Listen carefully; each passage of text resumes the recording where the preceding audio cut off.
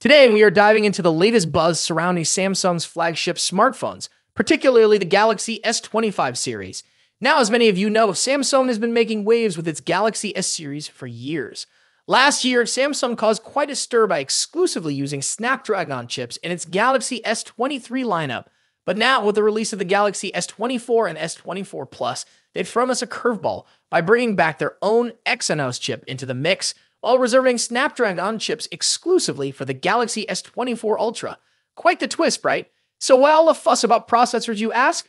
Well, it's simple. The processor is like the brain of your smartphone, responsible for handling tasks and ensuring smooth performance.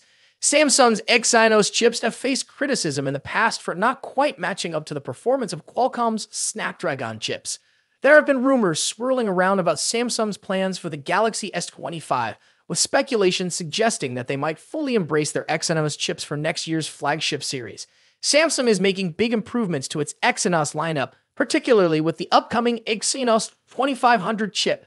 Reports indicate that Samsung has been hard at work enhancing the performance and efficiency of the Exynos 2500 chip, addressing previous shortcomings compared to Qualcomm's Snapdragon chips. But despite these efforts, recent reports suggest that Samsung might not be ready to fully commit to Exynos just yet.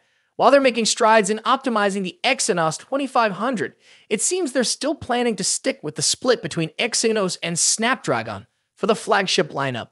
One interesting tidbit is the potential exclusivity of the Snapdragon 8 Gen 4 chipset for the Galaxy S25 Ultra model.